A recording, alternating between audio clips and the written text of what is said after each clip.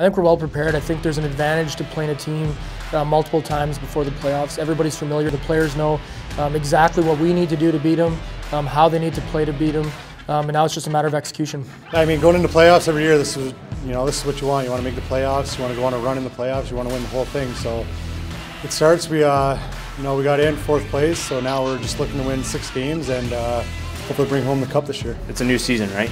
So all the teams start back at the beginning. The intensity definitely ramps up a little bit. So, we just got to come out, play the way we play for a full 60 minutes, whether it's 2 games or 3 games, and we'll be all right. Well, obviously we're going to take it, one shift at a time, one period at a time. We're going to go on the road here for game 1. Hopefully play a good road game, get pucks out, pucks deep, like the cliches go. Hopefully win the first game out there, then come back home and take care of business on Saturday and rest up Sunday.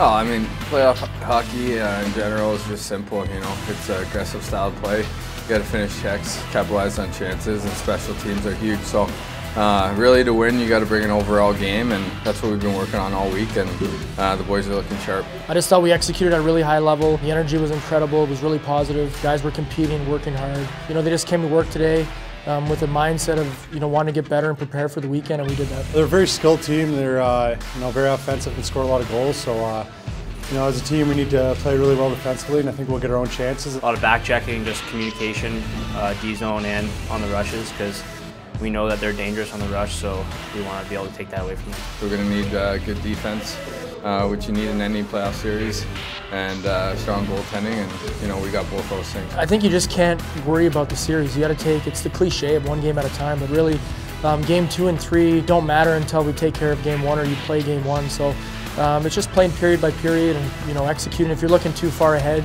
a lot of times you're going to trip over kind of what's going on right now. So we just got to make sure our focus is winning one on the road here with game 1, and then when the horn sounds, we can hopefully celebrate a little bit in the locker room. Once we leave the building, then it's focus for game 2.